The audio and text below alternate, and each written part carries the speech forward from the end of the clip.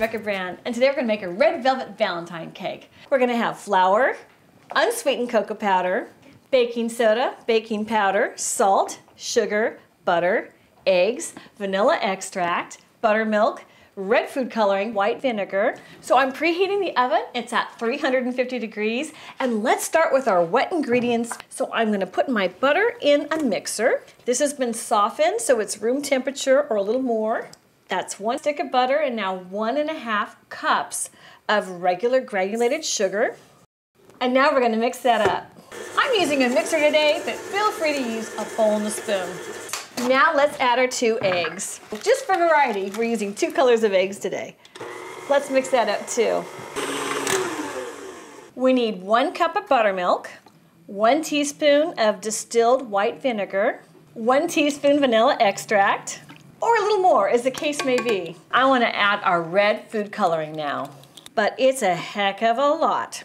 Now, the story behind this is it used to be made from Dutch chocolate originally, and Dutch chocolate had a ton of red in that chocolate. So, to make it red modern day, since our chocolate is not the same kind of chocolate, we add the red food coloring. I'm adding 2 tablespoons today, but you could add more if you want a deeper red. Somehow, this kind of disturbs me adding so much, so I'm stopping at 2. But typical recipes would have 4. Now check this out. This is going to be pretty as it blends. That looks pretty red to me. This is a messy recipe. There's a lot of casualties. It's like a crime scene. Time to put together our dry ingredients. We have 2.5 cups of all-purpose flour. If you sift it, you have a more smooth texture in your cake.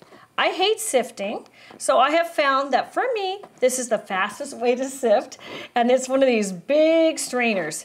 So, okay, it's gonna take me 30 seconds, but what I don't like about sifting is really more of the cleanup.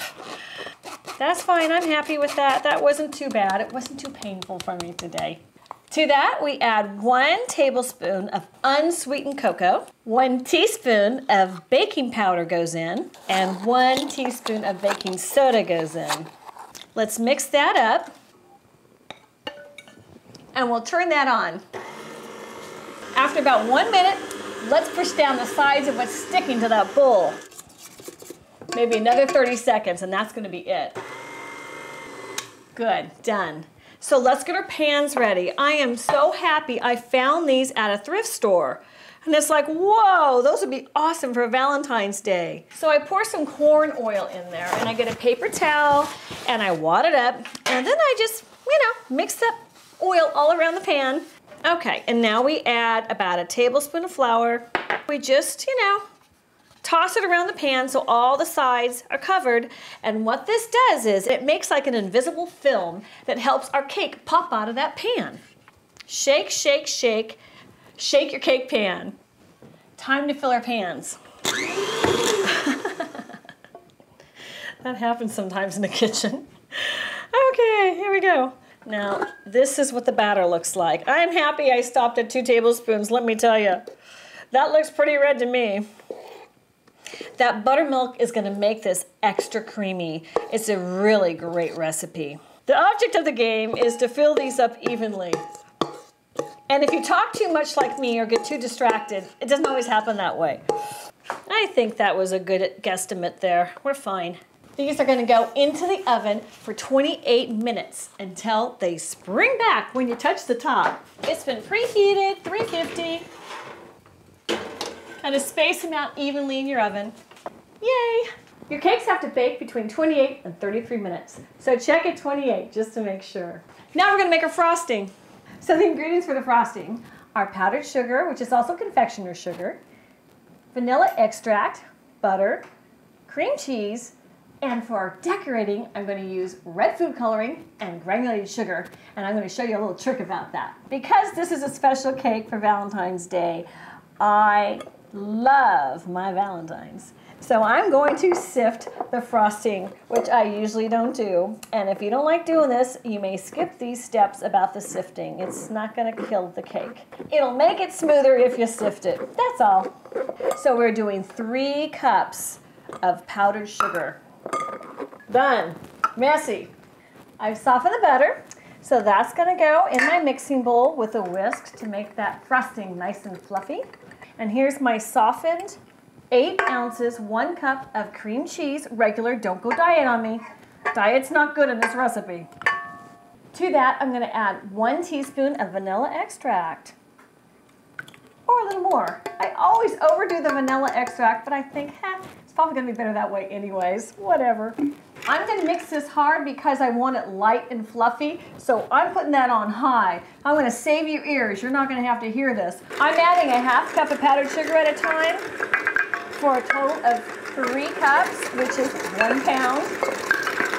And you're gonna scrape down the sides too. Let's get it all in there and all incorporated. Let's give it one more mix. Now check this out. Look at that consistency. Oh my gosh. Oh, it's delicious. Now you know what? Now you can stop here and you can have a little white cake, but I'm making this cake for Valentine's Day, so I'm gonna crank it up a notch and I'm gonna put some red food coloring in it and make it pink. Now I think a guy is really gonna like this. Guys like feminine things. I'm not gonna make him a brown cake because brown's more masculine. I'm making him a pink cake. Okay, so we're gonna add a little bit at a time to get a nice little pink color. Not too dark. I don't want it red, I want it pink. Check that out. That's about 3 drops. Now I have another trick. So I put about a 1/2 teaspoon of this red food coloring into the sugar. I'm gonna stir it up because I want to make red sugar sprinkles to go on this cake. I am so excited about my little decorating day today. It's a little art project for me. This is how you make a very inexpensive colored sugar in your own kitchen. My next trick is to take a piece of paper. Now you did this when you were in kindergarten, I bet, and we're going to cut a heart out of it. And this is going to be my little decoration on top of my cake. Heart, okay, I'm happy. It's been 33 minutes, let's check it out. It's bouncing back. The edges have a little bit of air in them, and that's how you tell. Toothpick test is clean. Out it comes. We need to let these cool before we frost them. They need to cool completely because that cream cheese and that butter will make a big mess on your cakes.